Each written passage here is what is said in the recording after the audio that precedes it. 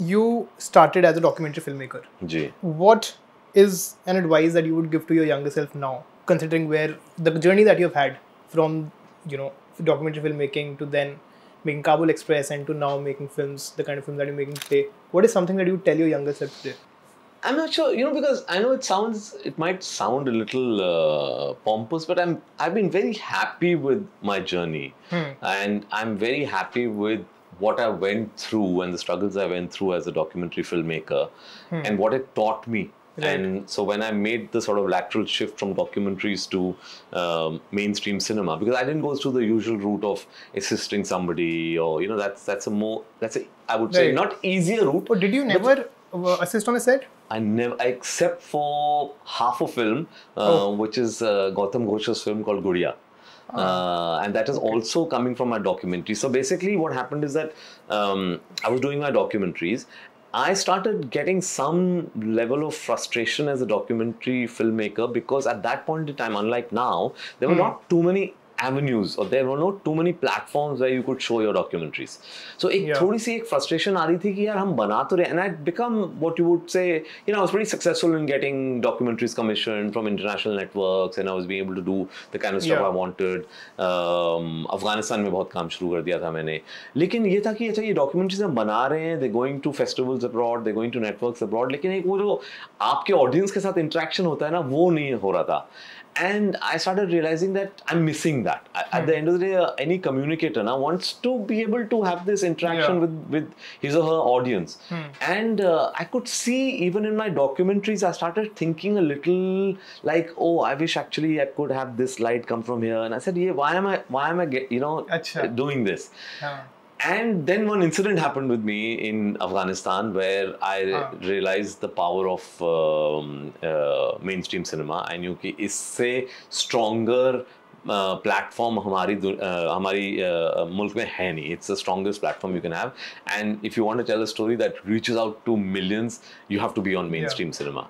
And it's an incident that actually saved my life.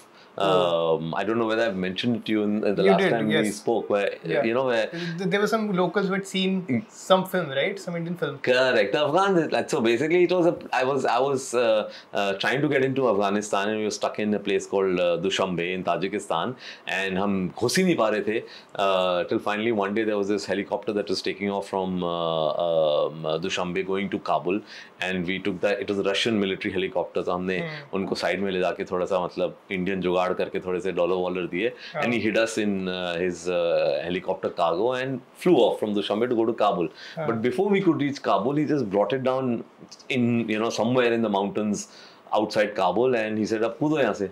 And we literally had to hang from the chopper and jump off in the middle of nowhere, and he took off. And there's this one guy who came towards us.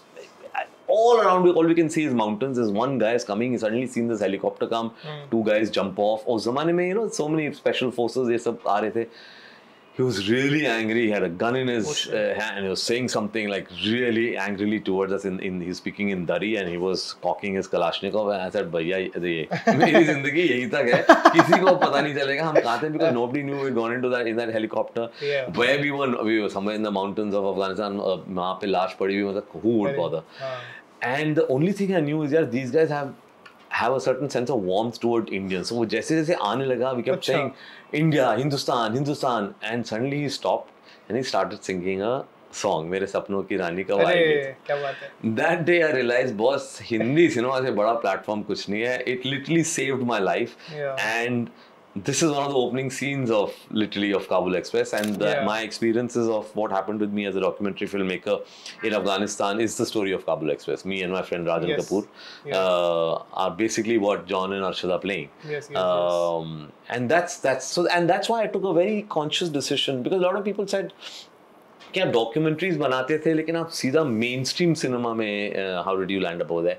I said for me it was very important. I knew कि I want to do mainstream cinema, because as a documentarian I was already facing the problem of a limited audience. I said नहीं यार, this is the platform on which I want to play and tell my stories and see if I am able to bring a little difference of my own to that. Because when I entered mainstream cinema, politics was taboo, मतलब क्या politics के बारे में बात मत करो. तो Kabul express तो चल तब भी बहुत छोटे बजट की फिल्म थी. आदि said okay, you say it the way you want to.